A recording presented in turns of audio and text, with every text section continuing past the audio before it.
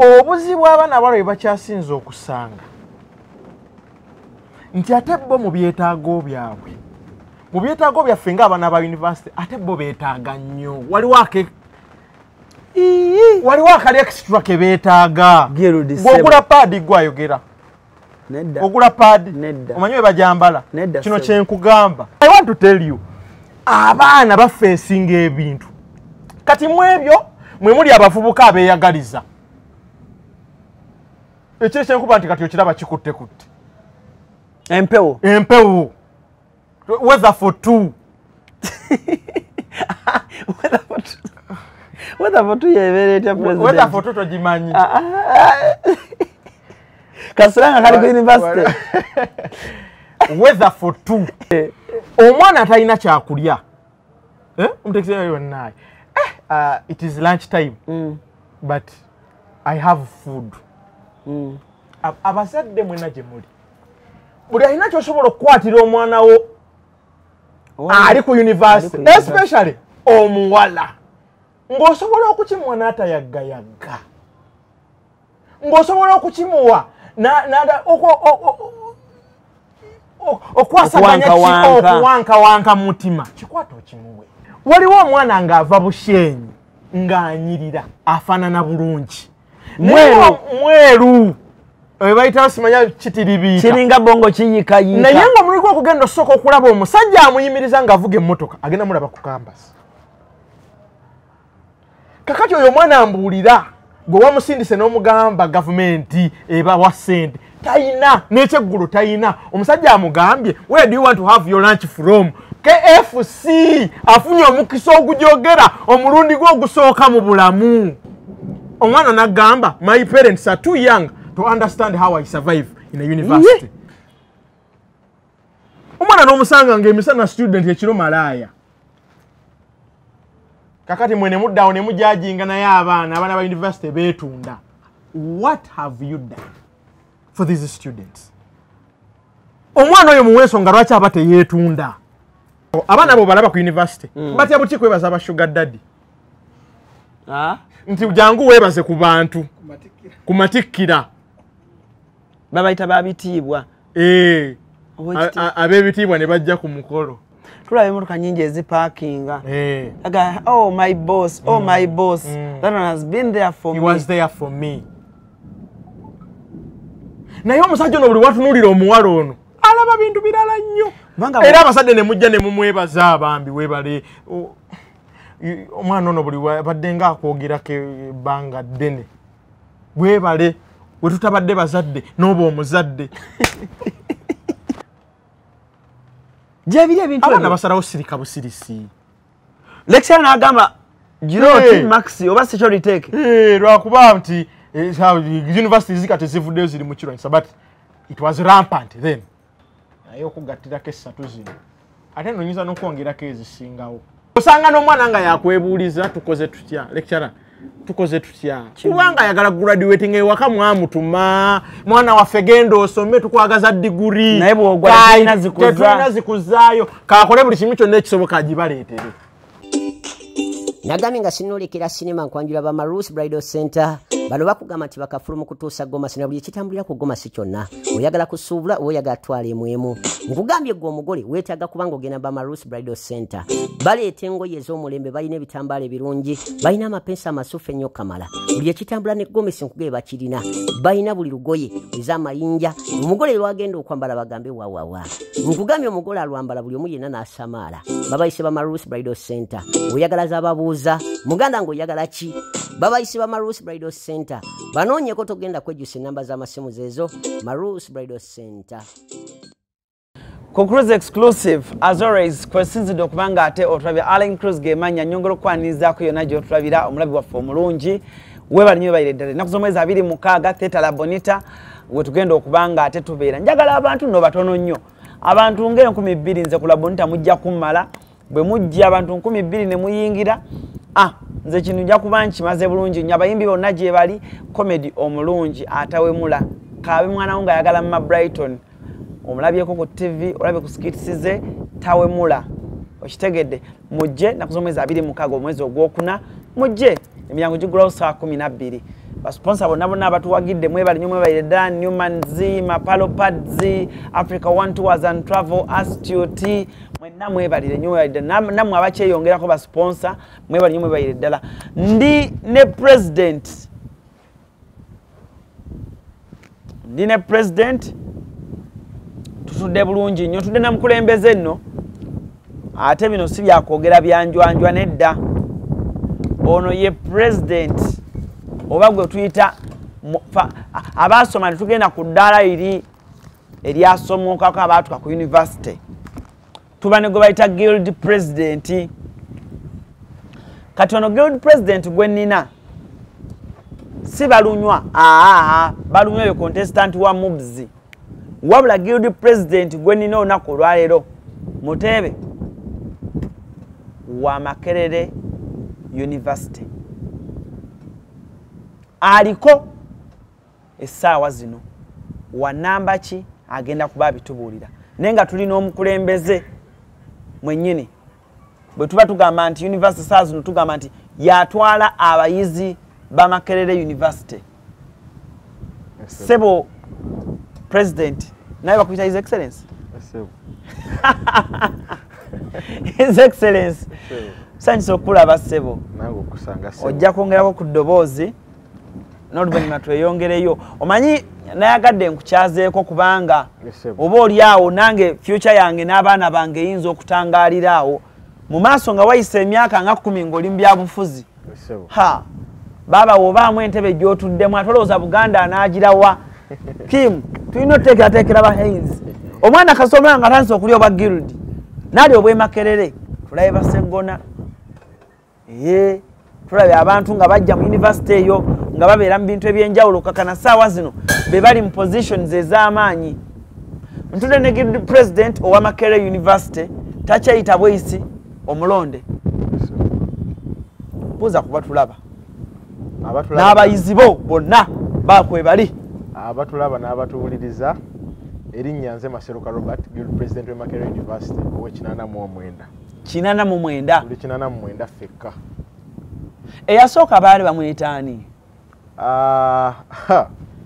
eyasooka edda Makerere University nga yakatandika tetwabanga kubanga kati Makerere University yakamala emyaka 10 naye kubanga tuli 89 edda Makerere yatandika ekyali institute nga babeera babayita ba head boy so kati okutracinga ku byasookedda baalinga ba head boy ekyali institute batraining abantu engineering bayigiriza abaana kola bintu bya mikono nga tenafuuka university that is 1922 but okuva olwo kubanga kati twakaweza emyaka 10 we have made the century as Makerere University so all over time we started to have okay tukyeyongera empewo etugobye wali ebweru because omanyi obudde empewo ebadde eyita mu gundi yaffe so guild obadde okyatubuulira awo mpola mpola muwezezza emyaka 10 tuwezezza emyaka 10 so if that was 2023 so from 2023 to 2024 tubadde to making 100 and the first year so tuwezezza emyaka 10 mugumu and that is what makes it. How old are you? I'm 24. I've made 24. You've made 24? Yes. You're the guild president? Yes. Wamegabani? Abasajja baali eyo kuba mu kalolo twalimu abantu nga twasooka tubeera abantu nga 5 naye bagenda basunsula according to marks according ku bitabo then oba oli continuing student tolina amuliteeke so nesigala nga tuli nga 2 mu race so abana gye bali abali ba contestinga abana ameka ba finalists nga 16 abasemberayo ddala aba contestinga kuba guild Makerere University main campus 16 so mwape 16 omwo mwetwava tuwangudde akalulu wajjira ku kibiina ki NUP National Unity Platform pola mpola wajjira ku kibiina kya mukulembeze esebo His Excellency Robert Kyagulanyi Sentamu NUP yakubeereramu etubeereramu bwe boogera nti NUP twebeereramu tekikoma ku kwogera bwogezi wabula ne mu bikolwa bakikola so batubeereddewo NUP tubeereddewo waffe politics waffe ffe tuvudde mu masomero gano aga secondary nga tetuli nnyo active but when twayingira university omukulu oyo n'atupiikinga from wherever we are and we have been under his training. Robert Kyagulanyi. Yes. Kankule National Unity Platform ina institutions wing. Abaana bonna abasoma bagiruli president bola babonna abasinga bava mu NUP. Tetuva buvi eri ne tugamba akatuli be NUP. No, we have been grounded into the National Unity Platform, into the core values, into what we feel this country should be. That is where we come from. At 24, you're confident enough. True. I can feel your confidence mudobozi. Ese boyeje tuva and otendekeddwa bulungi. Bulungi nnyo. I have confidence that I've been trained by the best to handle even the worst. Who has trained you? Okusookera ddala institution mwenva. Opportunity y'okulaba ensi omanyi Makerere University, unlike other universities. Kasooke nkunnyonnyole kino. Makerere University is the best university in East Africa. It's the third best university in Africa. Bw'obeera guild president we Makerere University, you are the first student.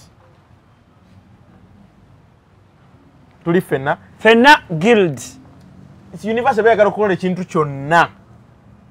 You go first student, go bridge administration.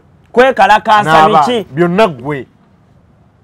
So, olwokuba Makerere University yesinga mu East Africa, we therefore become the first student of East Africa. Bw'obeera guild president we Makerere goba first student wa East Africa. Mpulira. So, kyengezaako kugamba kyekiriwa. The ground training yokka okukwekalakasa tuvayo bufine twekalakasa. There's a lot of training that comes with it. How do you manage people? Abantu obakutta otya? Is the strike worth it? Because whereas oyina gy'ova, the other thing should be abantu b'okulembera. Kubanze saagala nkole tetukola strike from nowhere nti kati twekalakaseemu kino wateekeddwa okubaawo ensonga. So kubeera guild president we Makerere kikuyambako number one, how to handle the administration, how to handle the interest of the students. Kuba eyo constituency you beba bakusindika. What do you do when you go to speak? Kubanga tuleko katika nkubulire the types of engeri Makerere University je buildings emwe gwanga lino politically. Kubulira abaliko ba guild presidents. Wenyini kyena bagamye mu introduction nti Makerere University ezimbye abafuzi. Kyolaba bwe nakubye essimu neŋŋamba nti guild jangu ku sheno nze nteekateeka baana bange kubanze sigenda kubeera mbi abufuzi naye mba manyi nti wali nteeseteese akantu kange siwe kiri PA. Okusookera ddala Honorable Robert Mao yali guild president. Honorable Mukasambidde yali guild president. Honorable Asumani Basalirwa yali guild president. Kati aba just nkubulirako essaawa zino bokola kibo kyalaba mu political space n'abalala abali active. Honorable the late Jacob Olanya yali just speaker. He was a speaker e Makerere n'abeera deputy speaker in the parliament of Uganda. That's the secretary general of the National Unity Platform. True. Yali speaker. Obo kitegeera bulungi. N'abalala abali ba GRC, for example Honorable Semuju, student of Makerere University yakola journalism and communication. Honorable Elias Lukwago yasulanga ku Micho. Okitegedde bulungi. And all of this when you combine them together, two company minaga, wow, you are the good president of Makerere University. They are in parliament. Okitegedde bulungi. But we bali Makerere, they didn't get that chance to probably involve so much in politics and so on. Probably yali just GR singa olaba nti MP kuba tulina ne ba MP tulina house yaffe kuba tulina ensonga ezaffe ezitukwatako. So but there is that respect that is attached to it. I want you to help me break it down eri omwana atatuuka ku university eri omwana ali mu senior 6 olwa ali mu senior 6 vaako olwalero agenda ku university eri omwana eyakoma mu senior 6 last year naye ng'agenda joininga guild president yani guild president yakola ki kubanga nja kugamba nti ekifo kya guild president eri abo batabadde nnyo ku active politics oba batabadde nnyo ku mawulire bawulira buwulizi guild president guild president yani akola ki njagala okimenyeremenyera omwana akitegere n'oyo agenda joininga university and what does it take to become a guild president kakati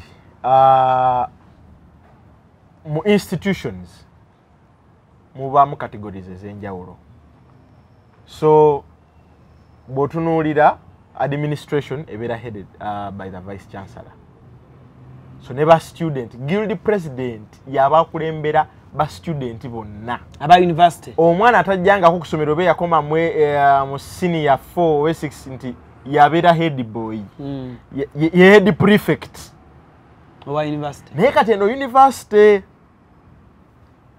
nti kati kansoke nkubuulire Makerere University erina abaana kati 5,000 roughly okitegedde bulungi so whereas mu secondary muyinza obbamu abaana nga 8 that is bwoba oli blessed ng'asomera kwagamba amasomero galina abaana 8 1,000 oyo aba head boy ene Makerere University gwe tuyita guild president yatuuse ensonga z'omuyizi eri administration eri council eri government eri parliament nti mu baana b'okulembera mulimu ekisookera ddala abakusinga emyaka tusoma n'abaana ba PhD tulina abantu abagenda ne basoma degree ne bagenda ne bakola ne bakomawo okusoma bonna gwe abo abakulembera waliwo abaana abava e Makerere ne bafuluma university ne bagenda naye nga tebanafuna transcript zaabwe bakyalina ebyo ebizibu ebikyabaza mu university gwe abo abakulembera waliwo abaana mu university abasasulirwa government gwe abo abakulembera era sente zaabwe wezirwayo gwavunaanyizibwa olina okumakinga sure nti sente zaabwe bazifuna mu budde waliwo abaana bali ku private abakyalwana n'ebizibu bya tuition gwe abakulembera waliwo abaana abalina disabilities mu university mulema talaba tawulira bonna gwe abo abakulembera mulimu oyina bafaako n'olaga nti bafunye batya education eri balanced nga mmwe abali that is your constituency and you need to make sure you satisfy their interests waliwo abasomera ku elderly program nga musajja mukulu myaka 8 yakomawo Makerere kusoma n'oyo gwe aba amukulembera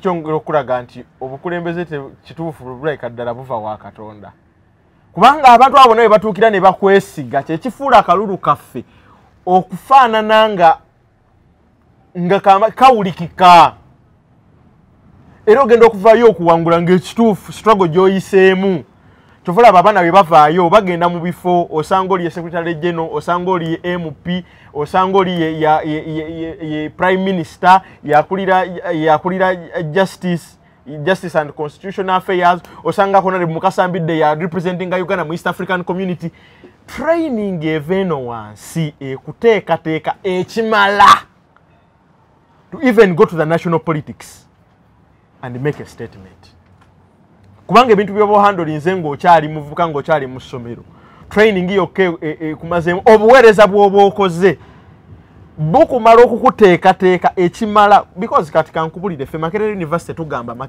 Makerere University is Uganda summarized. If you want to understand what is happening in Uganda, come to Makerere University. Why? Because whatever happens outside there, it is exact. Makerere University is just a fractal of the whole picture that is happening. Kampala ka Uganda. Kubanga tulina parliament tulina ebizibu byosanga enebweru nga olaba ebizibu kati ebya political parties ebyayingiddewo. It also requires omuntu from the background training nga zabirabako. These are the things we face. Mu university jebiri. These are the same things we face. Nti omaze okulya akalulu ekiddako kimanyi olina okugaba ministries. There is not any other person in Uganda munasobola kutegeera how hard it is to bring together people's interests than a guilty president. Kati nze Museveni kyayitamu nkimanyi kuba nze gabyeko. Why? Okitegedde? Tebigabika. Tebigabika. Speaker wange wa parliament yamanyi ki Honorable Tayebwa ne Honorable Anita Amongo kye bayitamu in controlling the house. Kakati eyo ye background ffe gye tuva. From there you are prepared enough. Nti kana akati niko ofunyeeko kasobola okuteekateeka okuhandolinga nga nasuba ekinene. Netaga okudayo ku Universty obwagirudi buno nange nembwe esimbamuko. So omuntu bwafuna that is why bwotunuulira Honorable Segona, Honorable Mathias Mpuuga, gundi Honorable Zake yali guild president naye wa Ndeje University. Okitegedde? N'abalala ba guild presidents ba guild speaker bali mu parliament Honorable Anite abasinga kwabo babadde bava mu institutions eziba trainings okukola ebintu ebyo. So sometimes we look at things, we can sit down and recognize. Education yakuyambako nti you're not only a politician, you're not only a leader, naye kuwana ne concept y'okusiivinga ebintu. Introduce samples of them. When done, it's that easy. Get yours at retail shops, supermarkets or pharmacies countrywide, or find us at Cherabo Complex, room 213 and 316 Bukoto Chisasi Road, or call us. From Makerere University muno olutalo olubaddewo Afghanistan. We make statements. Olutalo Palestine, we make statements. Difenga abana be Makerere University, we feel waliwo abana bali mu kubonaabona ebweru eyo, and this is our statement. They need to release all the students babafunire gye bakola ki gye baba babeera, and that is the importance. All politics go in different political parties. Currently there is an issue in the National Unity Platform. Before I agenda for that issue, yes, sir. Ayogede kucha guild president. Yes, sir. Okubanga oba oli awo atuuka ne parliament. Yes, sir. Ba confirming adding a guild president? On 13th of March. That's last year. Yes. Otulako emyaka emeka? Otulako mwaka gumu. Otulako mwaka gumu. Yes. Otudde ku floor ya parliament emirundi emeka ng'oteeseza abayizi as the guild president of Makerere University? So number one, mu parliament waliyo procedure. Okitegedde. Okuyita okupresentinga ku floor, it must be through the speaker, of course. But if you have a burning issue, yes? Tobangako nayo.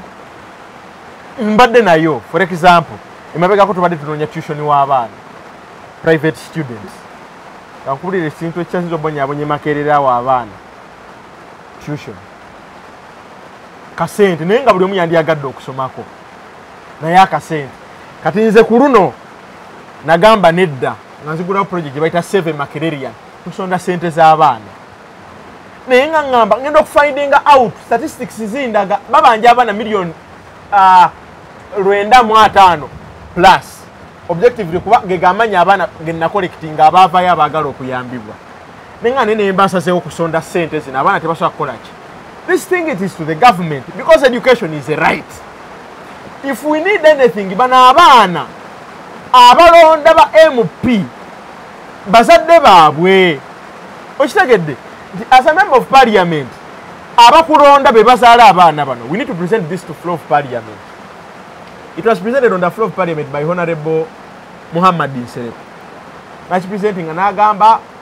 I've been talking to the guild president of Makerere University. Wayogera naye? Of course. Okay, gena maso. You reach out to these people and you tell them. You have this power na ebano be balozi. Honorable Muhammad Dinsere put it on the floor of parliament. So of course they are procedures, bureaucracy mungi. But we know at the end of the day we need these students to be helped. National Unity Platform ebadde eweerera abaana. Yes. graduation ewedde tewalabanga omukulu twagenda ekavule n'asala ne cake. Okitegedde bulungi because he's not only looking at abaana balina okuva wansi wano nga bali embedded into the discipline of the National Unity Platform, discipline of leaders. So he also takes part in kuwerera abaana. You should be part of the process of how people become, that you don't just grab them from where they are. And I've had it being made, but at the end of the day, when you train your own, at least you can have a touch and a trust on them. So, government allowances, where you report and probably they send you back to the through the vice chancellor and again a committee of finance, and students' money is released. So we go on a strike. Guilty President Asasulwa. Guilty President Tasasulwa, I can say, but he's given a budget like 7 years ago. Now we to be budget session. I think the guilty president has requested for transport of this amount of money. I feel as a honorable house we are poor.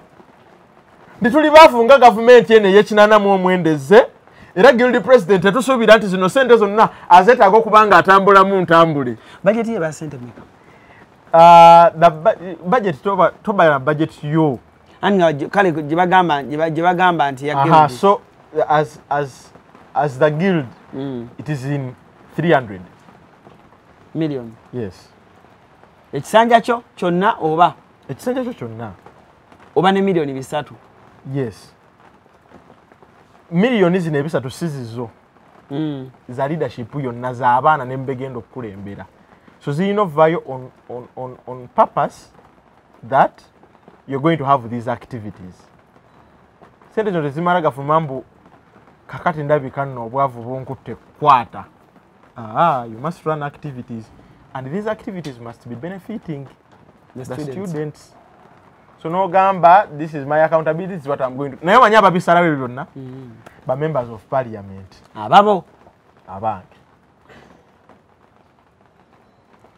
Kakati buli wentuula bwenti nendaba nga budget session, the national budget session etudde. Teri muntu mulala asobola ku experiencing. A few people can experience what the big man is going through. Yes. Makerere je tuva nokwata mu sente nota graduating. If you misuse those funds, you don't graduate. Kade mwako? You misuse those funds. If you're the guild president and in any way with the minister and you misuse those funds, you don't graduate. Ebita balancing. You don't graduate. You are taken to court of law, you are taken to prison. Reason? Misuse of public funds. Kati omuntu nga aveno ngomusubira okubba. Nga tuse mu national government eno. Amubba. System. Soko ulire. Nobo bukodo no baba yigiriza. Kati kyogamba. Linda ko guild. Guild. Kyoyagala okungamba. Nti ebyo ebisatu byonna bigwa otoliddeeko bambi yadde 10. Kikyo oyita okulyako. Nti ebyo ebisatu bebawa guild. Zonna ba MP in house bakulemesa. Era gwe bambi ogamba tolyako yadde 10 era okolera abantu era to okolera abantu. So number 1 bobera nga soko ulirize oyina kali akodio balance okuteekateeka guild soko ulirize linda ho guild esebo ebisatu bye bakuwanga guild president okuraninga Makerere milioni 3. Sisa guild president anti kale budget ejja jemo kale ulirize ebyo ebisatu guild tafuna ko yadde kankudiremu bulungi sente zikuweebwa in the money you are budgeted for. Baso okukiza ne bakuwa allowances ba GRC, of course as a guild president. Yes? But in that there is also money for the activities. So you can have your on that money. They budget allocate for you your personal money, which you should also account for. Kati ngengeri nopu je bali aberufu era bwe tuli aberufu esebo ofuna allowance one maker. It is not right. Government, when you are swearing in, there is how do they call it, an oath. Yes, you make. You don't spill out secrets of government. Ne tumanyi ne president wano sente zafuna. President wano afuna sente meka. Abantu ga milioni emu kitundu oba. Kakati nawe tubulireko guild. This is what I'm trying to explain. When you become guild president, you don't have a specific amount of money you're supposed to get. All that is and can only be decided by the house. So sobola okujja kulunonga kwa allowance bakwaddeyo emitwalo 2. Omulala najja allowance ne bamuwa emitwalo 4. Omulala najja ne bagamba allowance buli mwezi tujja kuwa ekinana tujja kuwa akakadde. But all that is determined by the house. That is how powerful our GRC is. Cabinet yali muri bameka tuli 15 batono nnyo bamenye. So tuyinamu number 1 minister, tuve ku guild president, yes, vice president, yes, prime minister, yes, deputy prime minister. Bonna banupu gwa balonda. Nza balonda, I have the powers to appoint. Okay. Bonna banupu. What happens? Kubanga wajira kadi ya nupu. Najira ku kadi ya nupu. Okay. But Makerere bwe mba mu contestinga ku bino ebife ebirala. You don't temulagachi. Temulaga parties. You don't have to show those political parties and so on. So you appoint number 1 on people's integrity. Yes. Number 2 on their loyalty to the government. But also number 3, the ability to work. You need to choose people that at the end of the day, your government will be glorified through their work. Yeah, so we have those ministers. So between a guild president, vice guild president, prime minister, deputy prime minister. We have students affairs. We have international students. We have information. We have academics minister. We have students with disabilities. We have a student of a minister of estates. We have minister of Ayogede disabilities, right? Minister of disabilities, students affairs, international students in Ayogede. But they are 15. Yes. Yeah. They are 15. So, but Babalonda, according to the different emirimu ejenjawulo gye basuubira government yeino karinga out. Lwakuba bagenzi abasala nedda balinga 27. Nekusomero wa practice nga politics wo high school. Nali Eddie boy. Somero ki?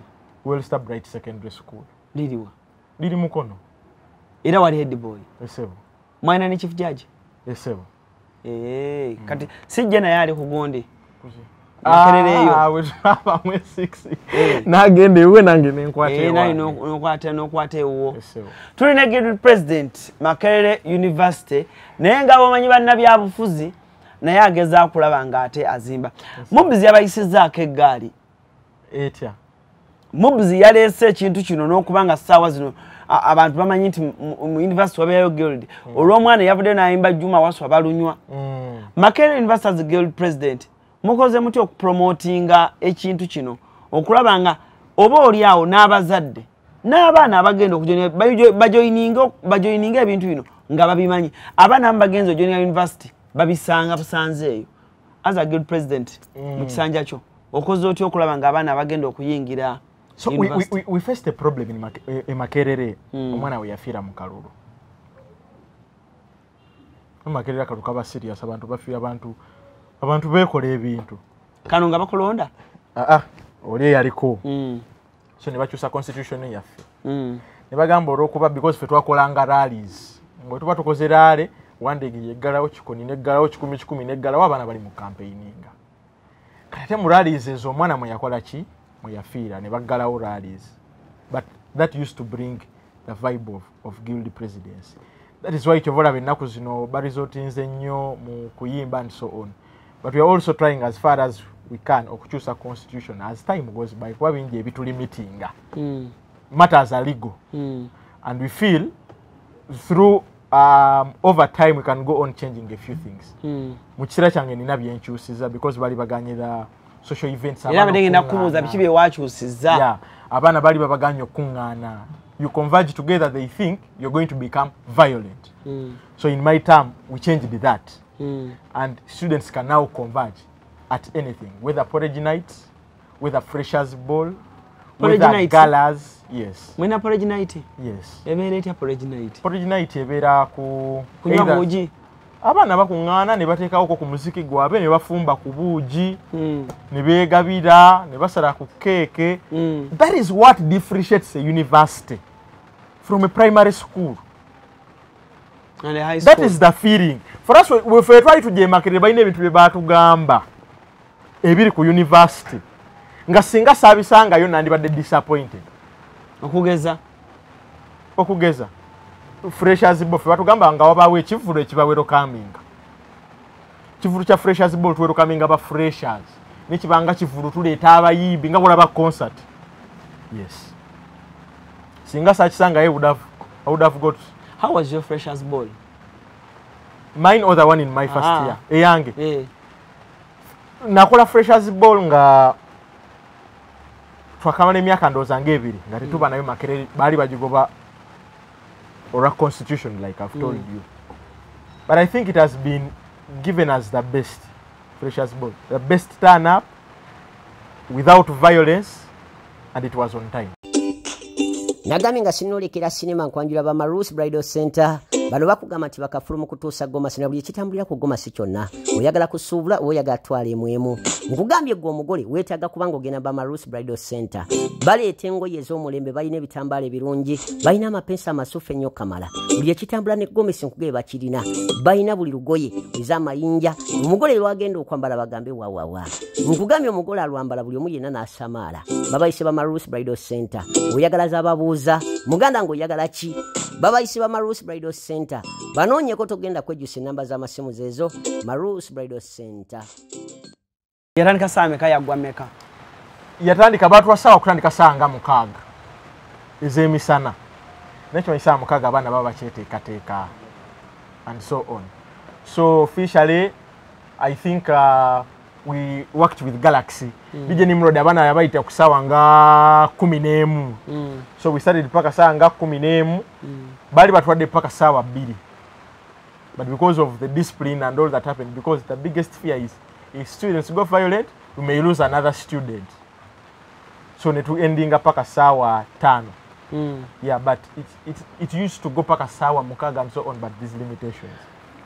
Bizibu ki abaana mu kisanja kyo byolabye otugambye ku chat tuition? Yes, sir. Then bizibu ki byolabanga oba oli awo n'omuzadde atulaba olunaku olwaleero alina omwana we ku university ekiri mugenda maaso ku university ng'omuzadde yandisanye okubeera so conscious omuzadde yandisanye oteekayo kinyo eriiso wamu n'abaana ebibaluma embeera y'abaana welfare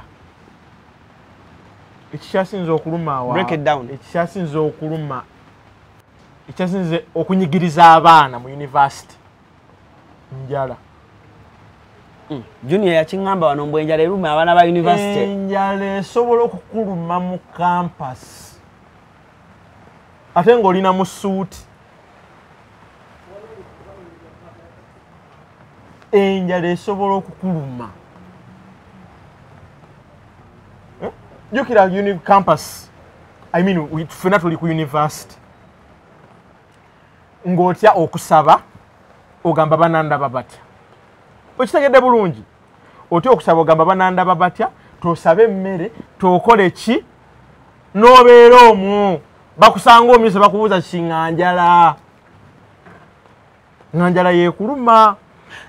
edda university yalinga efumbira abaana emmere abaana ne beekarakasa nti emmere si nnungi kati Makerere university bawa ssente naye ssente ntini meka asula mu university bamuwa $5,000 mu omwezi myezi 4 asula ebweru bamuwa $8,000 abo bwe ba gavumenti bakusimu yange awo ndividinge wano abo baana ba gavumenti okitegedde bulungi nejjuka tulinayo abaana abatali ku gavumenti bali ku private eyemmere gye baali bawa bali ku gavumenti kati $5,000 esebo bwe dividinga mwawo emyezi 4 4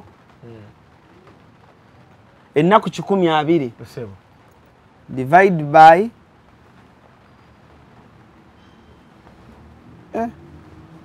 ndako $5,000 dividing amwe ennaku 120 kati golabe oba osobola okulya 10,000 olunaku kitegeeza omwana buli lunaku owa university bamubalira 10,000 ekyo 10 soko kiveeko ekiyiseemu 10 ziri 4 ezo 10,000 olina okulyako breakfast lunch and supper kitegeeza omwana wa university kyeza ku breakfast olina olyako n'olyako 10,000 n'olya ekyemisana ebijanjalo bya 3 okitegedde bulungi kitegeeza omwana agenda okuva mu singa akwatiriza bulungi n'alya 10,000 ku breakfast jjukira tukeera mu bibiina lunch time neetuuka n'alya ebijanjalo bya 3,000 talina kunywerako mazzi obulamu bwe bwonna mu university teri kulya kanyama. That is what that money means. Kitegeeza alina ekisigiri kya Rolex ebweru wa university awo ku gate. Akola nnyo. Akola. Naye era ali mu mabanja. Abaana ba university beewola.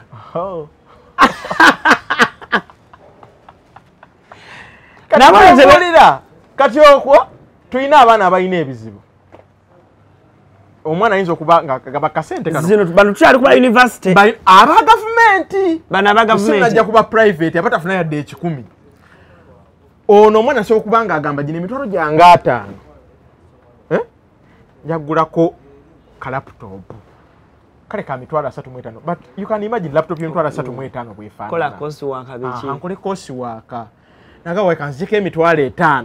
Na printing angako obutabo na angulangako course work kale kanguleko pen. Their parents abali mu kyalo ngagamba gwe mwana gwe nakuwerera secondary yonna government yekuwerera nga takuwa yadde 10 all the time you live at campus. Nga yamanyi bwa baana gabatugamba government ebawayo n'akasente. Era mbadde ngenda kubuuza akasente ke bawa abaana ba government naffe twakula nze zisaatuka ku university nagenda ali constitute naye nga bagamba abaana ba government bafuna akasente government mbwe basasula buli mwezi. Nteri nabyo basasula buli mwezi solo mwezi ena basasula per semester. Meka zezo zegamba zezo nako 12 zatubazi anti naye sente baba wa meka 5 ndako 5 yaga 5 kati asule ebweru ekimuwese kinana nti alino sorting out landlord kigeza mbalide emitwalo 3 ga kusulawa bweru nembulira nju yani josulamu emyezi nano sasule emitwalo 3 kanso kembale omanyi sanga tulimbe bantu esebo bwe bale emyezi 4 emitwalo 3 divide by 10 2 kitegeeza buli mwezi landlord buli lunaku wandika wanyize divide by 4 indako divide by 4 kitegeeza buli mwezi landlord omuwe emitwalo 7 kitundu uwe Makerere Makerere yo nga bw'ogiraba lumu kijjo sasula omwezi emitwalo 7 n'ekitundu wamma abaana kye baba basula mu kikoni. Katanga nene Katanga wano wetuli omwana wa university. If education is part of the things we consider as a country, omwana wa university toyinza muwa mitwalo 7 kitundu kati asulawa kitegeeza kuno tannagulako buliri talinaako mufaliso talinaako kitanda tayinaawo kawuufa yadde kamira tajja kwambala kyokka amawulire go gali mu bazadde babagamba gavumenti esasula abaana kakati omuzadde ng'asindika omwana nga tamuwadde yadde kuba amanyi gavumenti egenda zikola ki zimuwa, and that is the situation they are going through. That is the biggest. Kati nozanya na bano waliwo omuzadde ow'ekye namukaaka ye yasindika mwana we ku Universty tamanyi na biki bibeerayo. Batugamba mwina we musula Universty ine ebisulo bakuwayo ne sente z'okulya toyinza munnyonnyola nti nnyo 10 tumala ate bw'okibanyonyola bagamba iffe twasomera mu bugubi. That was your dispensation colleagues mwenna abatuteeseza ebintu bino. Obudde bwammwe 10 zaali zimala 10 tezikyamala. Bino bye bintu abaana bye bayitamu. Kati omwana mwoza lwaki abaana bafuna ba sugar daddy kyembadde nzijako. Mwoza lwaki abaana bafuna ba sugar mami. Embere tukanga ne wakati bayina toyina ne wakati bayina neza gavumenti zaggwawo. Yeyo dene ngenda kukyazanga. Ngenda kukyazanga buli week nfuneyo olunaku lumu omenye ebizibu bya University. N'otukanga abaana tebayina. Omwana lwaki tagende n'omusajja amusinga emyaka 4. Tafuddeyo sirimu tafuddeyo tugende.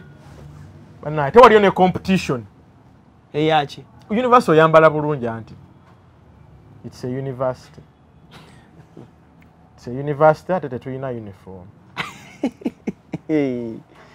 So you equally have to dress well. You have to be decent. It is expected out of students of law that they put on suits. Students of journalism as well. Abasawo balina okugoleeza gawuni ze bambala. You need to be in your profession.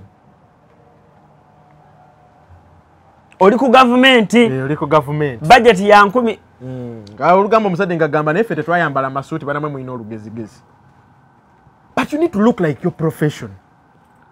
Ng'omuntu wakusanga talina amukubuusabuusa nti osomera Makerere bwe obugubi abaana bwe bayitamu bannanga ayogera guild president bye ebizibu abaana bye bakola ki bye bayitamu kaakati ate oluva wano nga muleeta counseling and guidance.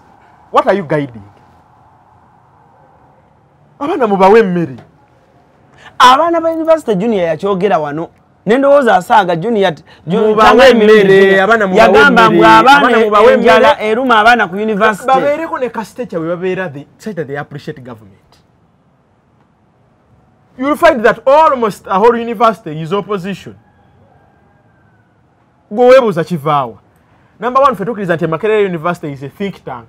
Buli alina ekirowoozo kyonna it is universal set ogimanyi.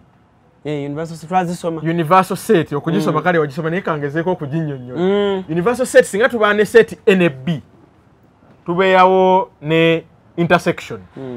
Ne eyo box eyo giraba set mwebe baba bagitadde. Waliwo zino ezibeera outside the set. Universal set kitegeeza tukwata A, B, abali intersection na zino ezitayina byonna ebirowoozo byonna ebiri mu ggwanga bw'oba oyagala obitegeera come to the university. The people of opposition are in university. Abawagira government bali mu university. Abatalina kye bawagira bali mu university. And we learn one thing, you respect each and everyone's opinion no matter. You disagree on principle.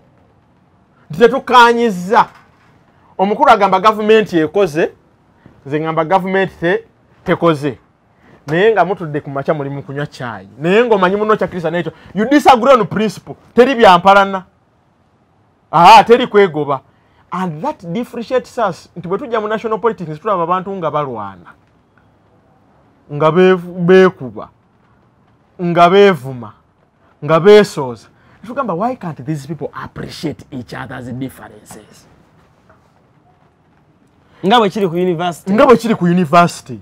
Atenga bonna gye baali. I don't agree with you, including your lifestyle, including your hairstyle. Sibikiririzaamu. But however, we shall sit on the table and look at how we can move this country to a better place.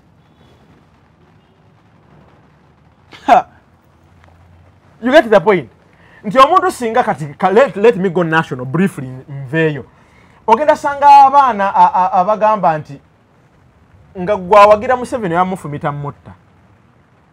You don't respect other people's opinion. ensene ebaddewo ebbanga lingi tosuubira nti golo kyotegedde eggwanga lyonna teriteekeddwa otegeera. That is why people find it difficulty. Honorable Mpuga alina okwennyonnyolako buli walaga because of the same reason. There are people that are going to be in a political party. There are people that are going to be like Honorable Mpuga. Okitegedde bulungi. Waliwo abo abagenda okubaawo nga bo bakukanya if there is any conflict resolution. Those are the people we send. If we need to fight, there are people that we need to send. If we need something from government, there are people that we need to send. If we need finances, there are people that we need to send. And all these differences make a party a party. Because that is where we see the point of inclusiveness. Unity. Yes. Inclusiveness nti buli omu mwali. Kati kankubuulire singa nkeera ku makya nga tuorganizinze protest mu Uganda twagala kujjako mukulembeze wa ggwanga lino kubanga atuyisizza bubi kubanga n'ebirala ebisigadde bwe bityo nenkeera ku makya nga ku front line Honorable Kyagulanyi taliiko, nga ku front line Honorable Zaake taliiko, nga ku front line omukulu Musiri David taliiko, Waiswa nga ku front line mukulu Waiswa taliiko. Ngamba naye nno there is something wrong. Naye ate singa kikeera ku makya nga mu pata yaffe waliwo ekizibu ekibaddewo ne bagamba God forbid it never happens. Looking for school that can uplift your child's education? Little Stars Tenderness Nursery and Primary School is the answer. Because of our conducive learning environment and experienced teachers, all our pupils excel with higher grades. We have a well-stocked library, develop talent, also embrace Christianity and Islamic. Registration is in progress. Our fees are affordable. So bring your child at Little Stars Tenderness Nursery and Primary School. We are located at Najana Nkumbi off Entebbe Road. For more information, please call 0772 983 468. Thank you. Nti omukulu mu National Unity Platform afaanana bwati ne bwati bamukutte nga ayambadde gomasi agenze mu State House okujjayo sente. Ompuliriza bulungi singa nkeera ku makyanga omuntu gwe bagamba ebintu ebyo is His Excellency the President. God forbid, because it will never happen. Mpabuwi singa bakera kwete bagamba nti President Kyagulanyi yagenze ne bamuwa sente eggwanga lino nalisobola okujjamu akasabattuko. Naye weetaagawo omuntu agenda okunnyonnyola abantu ekituufu ekyakoze eki ekyabaddewo. You get the point. Kati singa tukeera ku makya ne bagamba nti omukulu Honorable Sentamu Kyagulanyi bamukutte ne sente bwe ziti obanga yazitutte, era tusazeewo nga National Unity Platform tusindike Zaake, Honorable Zaake atunnyonnyola ekituufu kyabadde ki. Agenda kubeera ku mikutu wegiti. People need to appreciate the differences. Ekyo kyegamba, there is a whole lot of beauty in the differences. Just imagine if singa twali twefaanana ng'onfaanana kati twandikwawudde tutya. Era ekyo kyekitufuula abantu nti bwe tuba twagala kino so kati tusindika ono, bwe tuba twagala ono tusindika ono. Ekikusumbu ekikulumya omutwe Guildy kwe kubanga bano abantu bayita mu politics wa Universty ow'obumu n'oku appreciating differences. Naye lwaki bwe kijja eno ku national cake lwaki bakosa divide? Because we all appreciate there are injustices in this country that are not even tolerable for even a year. But someone has been for 35 years. Okitegedde waliwo ebintu bye tutakkaanya nabyo nga bibaddewo mu ggwanga lino nga tetulina bitoleratinga neguba mwaka gumu naye nga bibaddewo emyaka 3 mu emeka mu 5. The question is, because even the intellectuals n'abantu betuli mu konvudu balina feelinga considered. How do we handle this? Honorable Sentamu yagamba ebirala mu bihandolinge, ebyamateeka mu bihandolinge, abyamawulire mu bihandolinge, naye nze bamumpa omu ku omu. He has already identified his role. Onfuna bulungi. And for us who believe that we have a future in this party, and we believe in one way or the other changes in this country may come because of the same are still sticking onto the same. Naye kati ffe waliwo n'abalala abatatufaanana, and we need to appreciate that. Guild President wa Makerere University gwe tulina ku CRUZ exclusive olunaku olwaleero tuli wano tukubyamuko torch emirimu gye byalaba eggwanga nga bwaliraba kubanga bano be bakulembeze bewa benkya wetwogerera essaawa zino nga Guild atugambye nti gwe omuzadde atulaba ali e Bulaaya muweerera abaana bammwe naye nga muli baana bammwe bali ku university mumanyi kye bayitamu oba muwulya bulizi nti bannange okimanyi ni Uganda omwana afuna bagita basari ya university government ne bakola party sponsorship ne bakola party era mbyalo eyo bakola party ne bagamba omwana yayise bulungi government egena muweerera kankusese okimanyi waliyo abaana government beewa ne bagaana government sponsorship kannyonnyole bulungi government ebange muwadde nti tukuwaddeko eno course nagamba sijagala naye waliwo n'abaana abalina ssente zaabwe nga nebe byokudigestaringa mujje mufune ssente zammwe mujje waliwo mujje mu registeringa abatarigistaringa temujja funa ssente twalo 8 what we need to do abo nabo gye bali. That's why tulina take out balance baani betuwa sponsorship zino tukwata abaana abatayina follow up bulungi kubanga gogenda kusanga nti omwana wa minister bwati era be bafunye sponsorship okitegedde kibeerayo gye bali tusoma nabo nga namu tebali qualified kugifuna. There are stages they go through, but I can tell you the people that have higher grades than others nga abalowa grade baina sponsorship. So it means there is a criteria that is being used either ku district level ayinza okubanga ye yafuna omwenda yafuna 9 points naye nga wekala moja nga government ye considering singa tuba tumulese nga bude kala moja nga ina owe Kampala ine 18 ne batagikuwa. But you also need okuteeka mu nkola bani betuwa sponsorships zino abali obulungi tusoke tubaleke kuba sponsorship sijja kuyamba batayina kata gwa ino wawachi. There needs to be a criteria bwe tuba twetaga even to follow up from the secondary schools where they have come from to following esasula yabwe ne primary.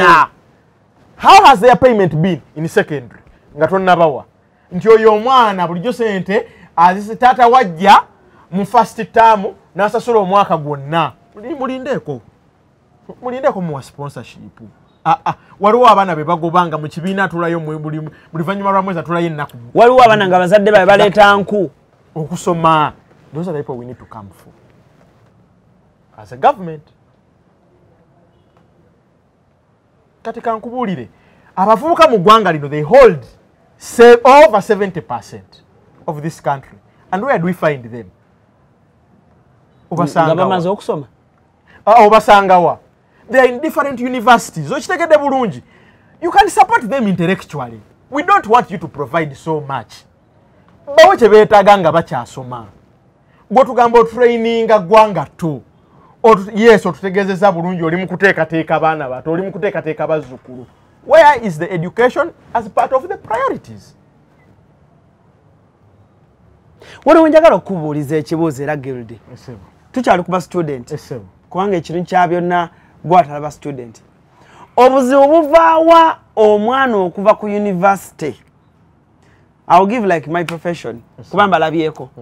Omwana n'amala emyaka 2 ku university.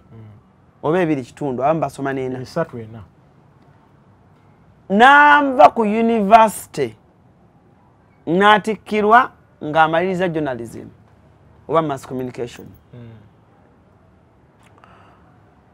N'omutuusa ku PC n'omutuuza naye ng'abadde ku university yayise ne first class tasobola kueditinga tasobola kukwata kamera bwe baba nga ba business bamutikkidde balaga asomye tasobola tayina kyasobola kukola yasoma PR yasoma human resource speech naye ng'omwana mubisi naye ng'ava ku university not only Makerere but all the institutions mwekiri saabaana bonna naye n'osanga omwana ng'ava sooka ombuulire kiki ekireetera performance eyo mu baana kakati okusookera ddala kisolo ki kyomanya ekikyasinza owuga fish kyennyanja kirungi nnyo ku mazzi ate bwekiteeka kuwalampa omuti tulya kirye abaana bano bava mu university nga balina professions ez'enjawulo ze basomye ero tugwayo bugwi ewa nti wasoma ICT naye oli mafuta ali ku pump gwokanya kwebuuza naye omwana okusuka obusipa n'okuteekamu amafuta kikyamulemye that is okutta ekyennyanja tutta okulinnya omuti abaana abo mubagezese mu professionalism zaabwe ze basoma anti ze mbadde njogerako era kati n'ekirala kyekino there is a lot of kati for example nze ndi mwaka gwakuna nsoma journalism and communication the practical part is not yet much settled in the university. Kadem practical part teri much settled in the university. Tenna settlinga bulungi. Kutulawo bulungi awo wenjagalira ddala. Tenna settlinga bulungi mu university. The beauty about university. Equipment zinzo kuba nazo tezimala naye nga kiziri. Because for you to qualify to be in a university, to teach a certain course, you must have the equipment that support okujisomesa. Student, yes. So, naye kyengamba kyekino nti if we are talking about the practical part of the issue, tena settlinga bulungi mu university. Whatever is in the university there is basically, well, you are in the world there. The thinking, chovola abantu ba complaining nnyo bakuta abaana bafe basomesa theory, but you don't know what to pick out of there. The thinking that comes inti kamera eyo omwana asobola okujjanga agimanyi yonna n'ebyuma by'omunda. Era nga bw'agitunuulira bw'ati tagitunuulira ng'omwana wa bulijjo eyamala 6 n'akwata kamera nga bw'agitunuulira. How we perceive things from the university is way much more different. And from that we can even correct you naye how ojikutte bubye ngeganya okuba ekifaananyi ng'oli amanyi ekizibu bwe engeri gye tupasiivinga mu n'engeri gye tulabamu eggwanga kale eba yanjawulo mu kaŋŋambe bwentyo. But the practical part, because we go through training, that's why tuba tugenda, we are taken to different birthplaces nga mu bifo ebyenjawulo nga tunava ku university for internship. Tufuneyooko era basupervisor bagamba you are lacking this mu internship yo. Temumanyi naye bakwata kamera oli mwaka gwakusatu ogenda mu gwakuna ne tumanyi naye bakwata kamera, and we learn it from there. But it also grows with experience. Kati the problem bana omuntu ataze mu university nga ina all some experience about how that camera works n'engeri gyakikwata n'engeri ekimuleetera olowooza ekyo nti for you have grown in that experience. Okitegedde omaze emyaka nga 8 emabega ng'okutte kamera eyo ogimanyi.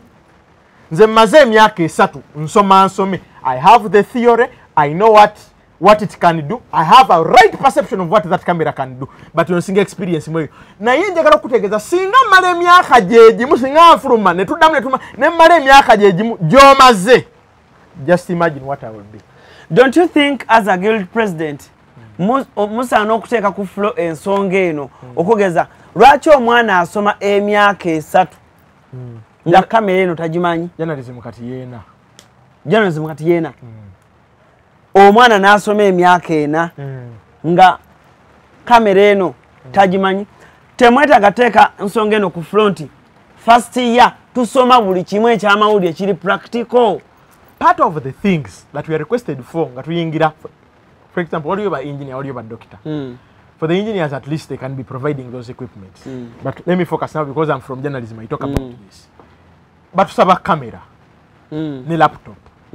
Mpulidde bulungi. Mpulidda. Part of the things we study, you complain here badde wano. Omwana nga tamanyi ku editinga. Naye mbulira abazadde bameka asobola okugulira omwana laptop ne camera. wane Uganda kati gomanyi bei ya kamera njimanyi kamera nozisoma equipments jeziri but experience comes with how long you spend with the machine. What time do you spend with the machine?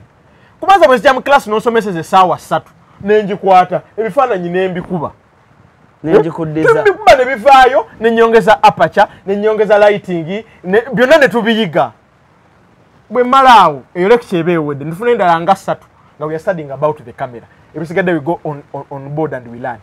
There is a relationship that needs to be set between university students and the equipments they use, which is expensive. Okitegedde bulungi omwana obereko ne kamera yo nga bakuyita okuba ekifaananyi teweetaaga sooka kubira bantu nga 7 okugirabako. When you know a video camera, you are associated with it, you know what it can do, you know what you can do with it. Osoma regular osoma misana na registeringa regular bobo osoma regular mu lecture room yamwe bana bameka abalina kamera ne laptop. Ekibuzo tusooke tukireke ekya equipment kinene nnyo but they are few bawere 10. Those are big numbers you're talking about. Yeah?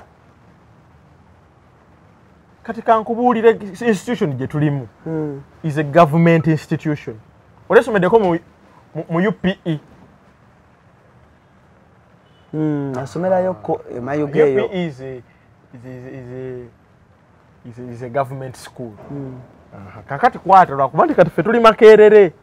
But chenjagala okulaga njagala olabe abaana abajja okusomera e Makerere because it is one of the cheapest universities.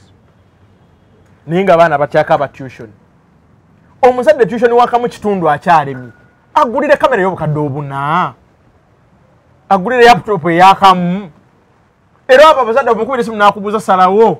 Nkugulire kamera, nkugulire ka studio. Oba nkusasulira tuition yosome. Kubagenda obalabala mungezo semester ziringa 3.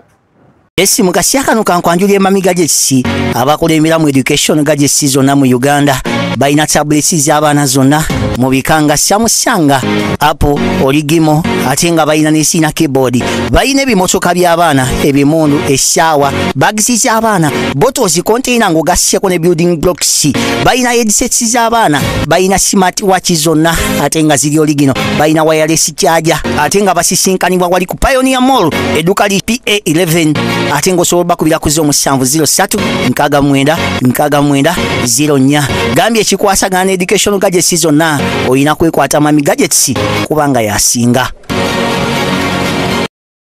Tuli mu kitundu kyaffe ekisembayo ne Guild President nabagambye comment section wansaawo musobola okugamba nti Guild ajenga atubuulire abaana ku Universty bayita muki. Programu eno nja kubanga ne Guild President mu Makerere University bwaba tasobodde oba tujja kutula tulabe ne ba Guild abalala tusobola bayita kuba ebintu byoyogera these are universities. Tusobola okuteekawo topic ne tugamba nti what happens at the university kyekituukawo ku university ba Guild abenjawulo ba ministers abenjawulo ku university ne mujja ne mutula namwe ba students ne mujja ne tutuula tomanya tuyinza okubaako ne change etukola. Tunatera okubanga tumaliza show yaffe naye njagala onkonere ku nsonga y'omwana omuwala omuzadde oyo atulaba aba atulabira mu kyalo oba atulabira ku ttimu oba atulabira ku ssimu oba atulabira wa obwenzi abaana tukuze batugamba yambala ng'omukampasa oyambadde ng'abakampasa omuwala oyambadde ng'abaana ba university naddala abawala bw'okunama ayambadde ng'abakampasa era abantu abasinga balanga bagamba obwenzi buli mu baana ba kampasi. Kiki ekireetera abaana abawala aba kampasi okusinga ddala abawala okuyaggayagga abasajja abakulu watunyonyodde ssente naye tukiwa waliyo ebintu bingi omwana omuwala kyayitamu ku kampasi si wa mugagga si wa mwavu naye omwana olumukubira bw'oti essimu twalaako cafe javas twalaako KFC era abantu babasinga babimanyi nga bifo by'abakampasa kye kireetera omwana wa campus myaka 2 myaka naye ng'olaba KFC agiyinamu amaddu Cafe Javas agiyinamu amaddu Uber agiyinamu amaddu olaba omwana wa campus nga okulinnya Uber alabira ddala level nene nnyo n'olaba omwana wa campus ng'okola n'omusajja omukulu amuzaala it is stylish alabira ddala like yaliko naye nga twali balabye ng'ate kyekifaananyi ky'abaana abawala ti omwana omuto asobola okubeerawo ne yeegomba omwana ali ku campus naye kituuse ekiseera ng'omwana omuwala ndi ku mwana omuwala abalenzi tujja kujja ng'okomyewo kiki ekireeta ebyo abaana abawala Makerere kusookera ddala njala okugamba nti Makerere ennaku zatumira kinga 50-50 abalenzi guno omwaka oyinza osanga abaleese 49% abawala 51 bwetutyo so ennamba y'abalenzi n'ey'abawala yenkana eringa y'emu obuzibu abaana abawala bwe bakyasinza okusanga nti ate bo mu byetaago byabwe mu byetaago byaffe ng'abaana ba Universty ate bo beetaaga nnyo waliwo akali extra ke beetaaga bw'ogula paadi gwe ayogera ogula paadi omanyi we bajambala kino kyenkugamba nti abaana abo abawala beetaaga ebintu ebyo yeetaaga simanya sanitary balina obwo obuntu obuyita mu ngalo si malala si malala but babyetaaga to part of what we think as a university is also put sanitation at its peak nti omwana wafuluma Makerere bw'omutunuulira olaba nti asomye ebintu ebiruma abaana abo tebalina ne ku level ya Makerere omwana talina paadi laba mu ebyo naawe one of the things this I wanted to do when I was still a GRC na textinga I've ever texted one time bangamba Shiba has pads ebintu ebifaanaganako to support women nali nkyali GRC ng'ensonga eyo yantuukako dda ne muwandikira namulumba na ku Twitter ne mugamba erinnya lyange lyeno I'm just a GRC for School of Languages, Literature and Communication naye maze okulaba singa oba otuyambye n'ojja n'otuleeterayo ku pad tell me how I can do it if it is to involve the administration ngenda kukikola naye tuleeta abaana obaya abaana tebalina pad Shiba yakuddamu atya ebintu byaserebwa obimanyi nze teri kintu kintuusizza wabi nga kunoonya singa identifying ekizibu ne President Museveni singa onsongerako nti namba ye naye kino abaana yayinza obbayamba okuva mu kino ekintu zikati saakunyumiza ekintu ekiyisesa nakati okimanyi na textingako Elon Musk nanyini Twitter ne details z'abaana abalina obuzibu ku courses wamu textinga ku ne mugamba tulina abaana ku courses eyo abakola ICT and so on tulina abaana ku courses balina obuzibu bwe buti ennamba eri bweti abaana bafaanana bwe bati tebalina ssente bababanja bwezi tukusuubira ati gwe ku ssente zolina bw'oba ovuddeyo n'obayamba you can raise a generation of the next people that are going to replace you ne mu textinga ku Twitter nze nanoonya ssente ezo agenda okusanga you can no longer send messages in this inbox nga bambulokinze but I want to tell you abaana bafeesinga ebintu kati mu ebyo mwe muli abavubuka abeeyagaliza ekyo kyenkuba nti kati okiraba kikutte empewo weather for two weather for two togimanyi kasiranga kali ku Universty weather for two etegedde eyo weather for two gireka abaana bagikozesa nnyo omwana atalina kyakulya omutekisi yonnaye it is lunch time but I have food abazadde mwena gye muli buli alina kyosobola okukwatira omwana wo ali ku Universty especially omuwala ng'osobola okukimuwa n'atayaggayagga ng'osobola okukimuwa okwasaganya okuwanka mutima kikwata okimuwe waliwo abawala nga mulungi ava bushenyi ng'anyirira naye ng'omusajja agenda osooka omuyimiriza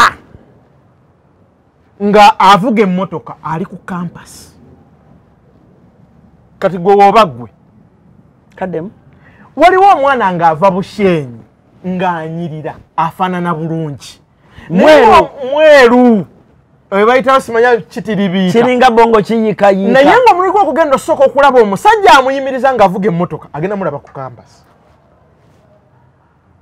kakati oyo omwana ambuulira gwe wamusindise n'omugamba gavumenti ebawa ssente tayina n'ekyeggulu tayina omusajja amugambye where do you want to have your lunch from KFC afunye omukisa ogujogera omulundi gwe ogusooka mu bulamu Cafe Javas afunye omulundi gwe ogusookera ddala okwogera ekigambo KFC kuba alabye ow'emmotoka lwaki taakyogere Cafe Javas Cafe Javas eriwa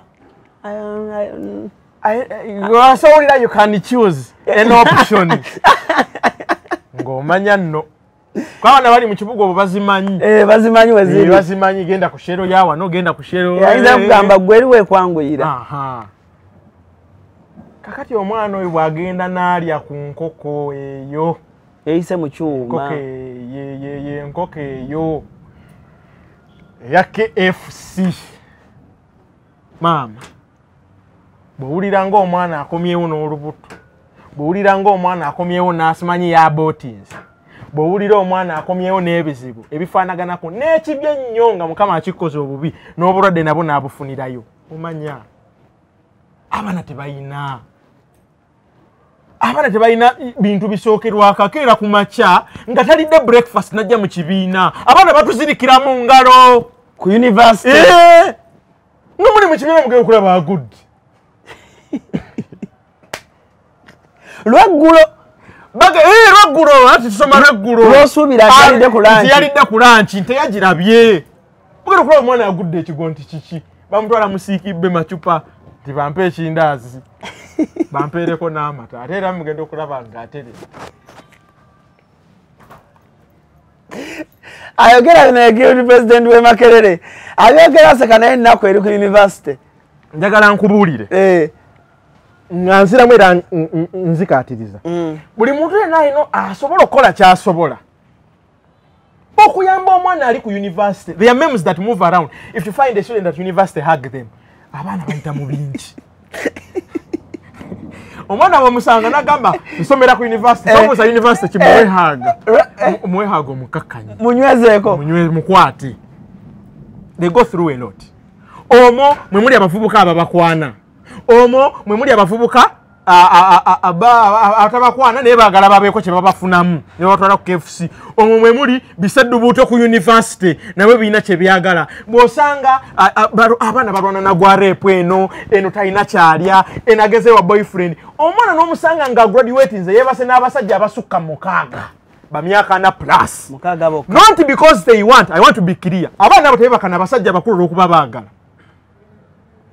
Abaana bebakana abasajja bakulu because they can provide. Kibatwala mu abo abasajja kyobola bwamala graduate nga degree n'agifunye afunye second class apa naye ng'ennaku bwajjukira byayiseemu neyeetuga. Tobawuliranga ko nti omwana yamaze graduate nga n'afulumira mu katabo neyeetuga mbaayo ensonga lwaki aba yeetuze. Bwadda yeemabega nalowooza biki byayiseemu. Tetulaba amaziga ng'omwana akaba ku graduation n'abagamba n'ebirala abazadde sisobola kubyogera because she cannot. She cannot. Olumu abazadde tubalimba omuzadde n'akubuza sente wazijjewa n'omubusaabuza gye wazijje. Omwana n'agamba my parents are too young to understand how I survive in a university. Kankuddiremu. Come on. Our parents are too young to understand how we survive in the university. Omwana omuwala nga yakigamba nti bazadde be bato nnyo okutegeera engeri gyayitamu mu university. Omanyi tekitegeeza okubanga muzaddewo muto ku ngeri gy'osurvivingamu ku university. Alan, it is a case that should get beyond just parent level, but also they always say to equate new government, but this is education, which is right.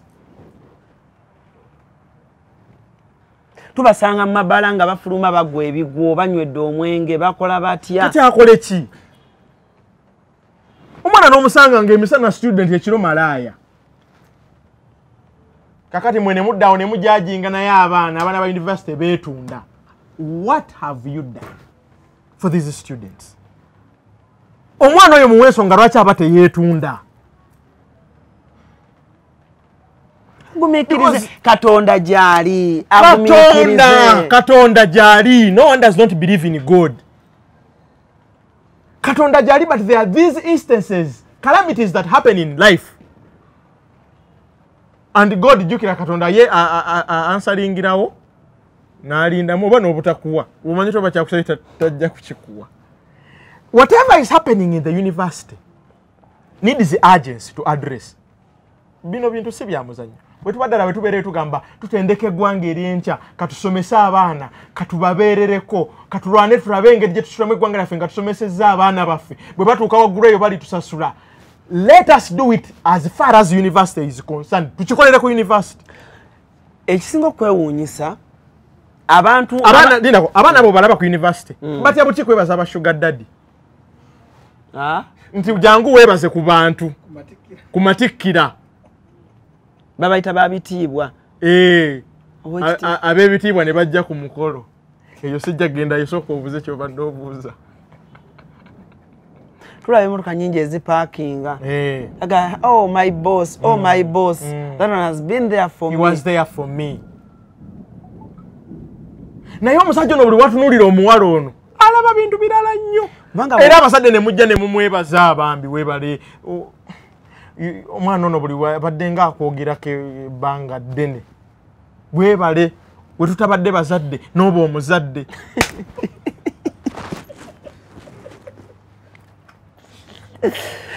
Abalaba sheno comment section guild president Makerere University akomewo ayongera trendlighting ku baana bammwe oba nawe agenda mu secondary. Baana bali mu biyumba eyo. Esebo. Ne kansokere tugenda kwogera ku baana bali mu biyumba bambi. Esebo. Abamala okusoma. Esebo. Bulijjo mbadde neebuuza lwaki abaana abawala aba university n'osanga n'omuvubuka ennakawa atunda engatto wansi ng'oli agamba ayiifa abaana ba university wano tubafunanga. Wano abaana ba university tubafunanga. Naye omwana watuukira okugenda afuneyo omuvubuka w'omukatale munda eyo. Bagende bakolemu bye beekola amuweeyo eky'ettaano oba omutwalo. Akateete wuuyo oyo yali akola mu katale wali ennakawa awo kumubuzaawo kumi ne mubuzi. Agamba abaana abawala babaliira ku kateeteeyi. Kateeteeyi kasitookamu wange enkya competition naye agenda bbaamu. Kiggwa. That's what I'm saying. Provide. Mubawe. Omuntu tumusuubira okubeera too broke when they're in the university. Omuvubuka alina tukusuubira okubeera omwavu. For those that have gone above standards n'agula kamotoka tulinamu abaana abavuga amamotoka and real cars va mu bino ebyokweyiya gye bali. Naye bw'ofuna abaana nga bwe batyo osanga owabboda n'agamba afe abo abaana leka naawe. Their needs to be met. Omwana enkya bwe kiba ekimwetaagisa nga yeetaaga kufaanana bulungi alabikeko nga banne.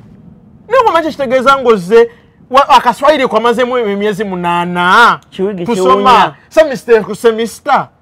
Oli akusuubiza okukyusa ow'enviiri akusuubiza tagenda kwase naye akukyusiza okuwa enviiri. What are you going to offer back? Njara. Can we provide the list ku baana abali e Makerere? If government needs to intervene, increasing sente zino. Increasing that is our cry. Gender-based violence ennaku zino badde eritakodi mu universities ez'enjawulo. Bino balecture bye bakwana abaana simanya biki obayagala okuwa max ibyo neyo gyebiri. Gyebiri ebintu abaana basalawo sirika busirisi. Lecture n'agamba Giroti max oba security take. Lwakuba nti universities zikati zivuddeyo ziri mu kirwanyisa but it was rampant then. Ekirala gamba oyagala Max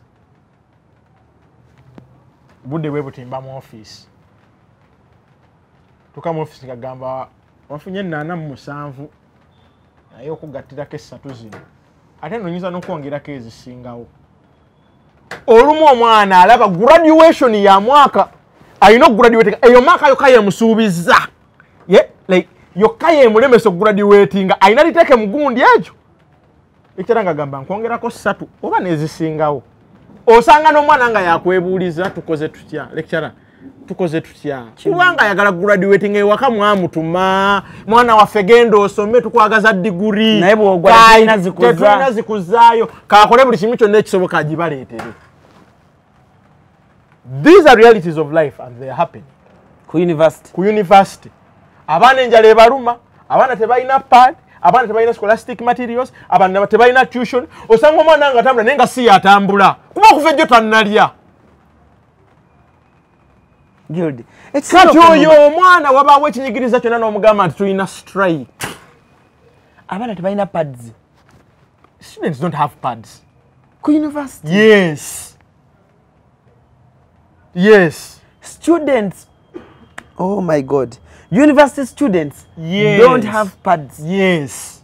2024. Yes. To 2025. Yes. To 2026. Yes. Unless we address it. They don't have. Tebalina. Osanga omwana ng'ekimulemesezza mulowooza neba n'ekiwala ekyo tekyagala kusoma. Talina paadi. Awunya. Agenda kukulukutira mu class. Which she doesn't want to happen. Mapalo pads wano esaana okuyingirirawo nja kutwalako ew'omukyala Madam Kansiime. Owa mapalo pads ziri z'olabye. Bazireeta abaana gye bali. At fair price. Omanyi pad ya sente mmeka? Pad ennaku zino za 3,500. Kati atannalya kyanca gw'owadde nnyo 5. Gw'owadde nnyo 10. Asasula rent wa Kati aguleko dipadi. Temutuleetera buzibu nammwe. Aguleko dipad. They don't have them. Alondeko either Njara oba ogula pad. Kati n'asalawo asigale mu ruumu asalewo kunaaba naye ng'afunye kyali. And you know how their life is delicate in such a time. Abaana ababakyala beetagana kufa omukyala ngali mu period yeetagana kufa abamu embuto zibaluma bulumi abamu omanyi engeri experiencing abamu beetagana bamira eddagala. They need to be handled well. If there is a time we need to handle them well, it is that time.